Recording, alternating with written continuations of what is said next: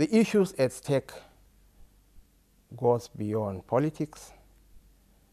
It goes beyond religion or region. We are living in very, very interesting times. And interesting times like this calls for sobriety, calls for patience, for tolerance, for magnanimity of spirit, and for a renewed drive and commitment. This is a time when all Nigerians should coalesce into a single cause, irrespective of differences in religious persuasions, political affiliations, tribal or sectional background, because Nigeria belongs to all of us. Hence my decision to stay out of the political terrain for quite some time.